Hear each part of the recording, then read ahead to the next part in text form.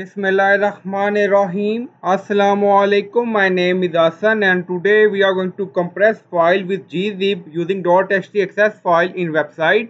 Before starting work, it's my request, please subscribe my channel. Thank you. Now back to our work. So we are in hosting and in file manager. Now we open .htaccess file.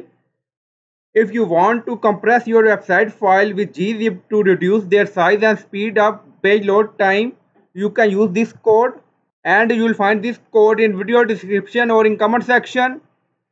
Now you see in code text, plain, XML, CSS, JavaScript file. You can use this code in WordPress, PHP or HTML website. This code will compress all text-based file on your website, HTML, CSS, JavaScript with Gzip. So if you want, you can add your file extension also in code. So I hope you like this video. Please like, comment, share, subscribe. Thank you for watching.